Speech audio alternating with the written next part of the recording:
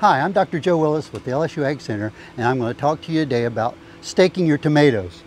Now, this is spring. This is a garden where the master gardeners are growing tomatoes in the botanic gardens. And so we're going to use these as a demonstration. Now, if you've ever grown tomatoes, you might see something like this sold in the garden centers as tomato cages. Well, I'm going to tell you right to begin with, unless you're growing a determinate variety of tomato, these won't work very well for you.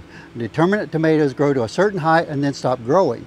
Indeterminate, which are the more common ones, grow and grow and grow and grow, and they can get really, really long and really, really tall. So as you can see, if we push this into the ground, it's only a little over 3 feet tall. Now this will work great for your eggplants, which is what we have growing right here, but for your indeterminate tomatoes, it's not going to work very well. So I'm going to show you a quick method that works really well. You can do it with a whole row of tomatoes, or you can do it with only 1, 2, or 3 tomatoes. And it's called the Florida weave.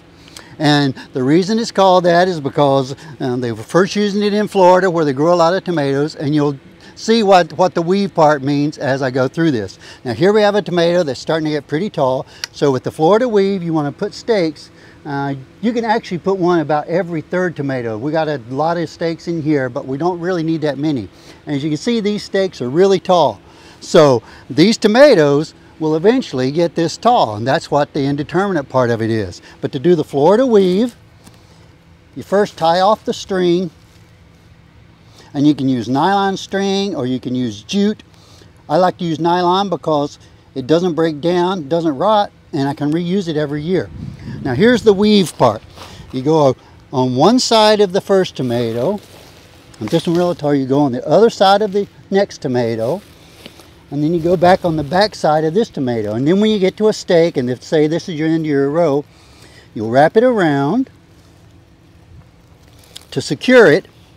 And then when you go back, you actually go on the opposite side of the plant that you just went. So as you can see, we're creating a little harness right here that holds the plant up.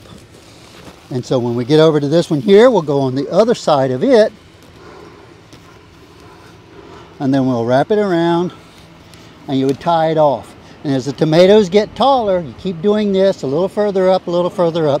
So you can see we're going and weaving through the tomatoes. We go on one side, the other side, turn around, come back on the opposite side, and make a little cradle or a harness to hold the tomato plant. Now as the plant gets taller, it's going to stay where we want it. It's going to get nice and tall, and you'll be able to pick fruit all the way up to here.